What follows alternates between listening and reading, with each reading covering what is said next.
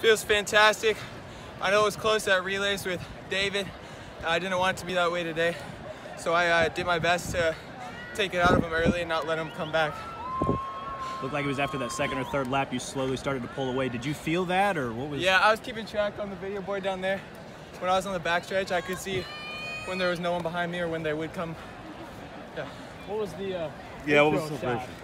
My team, they forced me, not the coaches were totally against it, but the athletes, they forced us to do celebrations like if we win. I didn't know what to do, and they were like, shoot a free throw. I was like, all right. What's it mean to you to be a state champion? It's fantastic. This feels way better than cross because I feel like I fought more adversity for this one, and I felt like the competition was more intense for this one, and it made me work harder. How'd you approach the heat, man? I mean, you mentioned coming off, it's hot.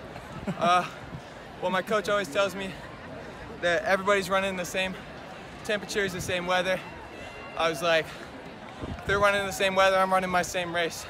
So I just went. Definitely. I know you've come close here at state in recent years. You're able to win Drake this year. How does it feel to kind of get this one out to start your week? This feels fantastic because to me this looks like the worst day weather-wise. Maybe some storms tomorrow, maybe some storms Saturday.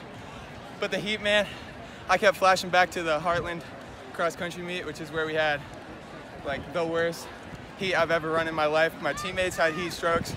It was just terrible. I was scared someone was going to today, but I didn't see anyone laying on the side as I was going around, so that's good. Definitely.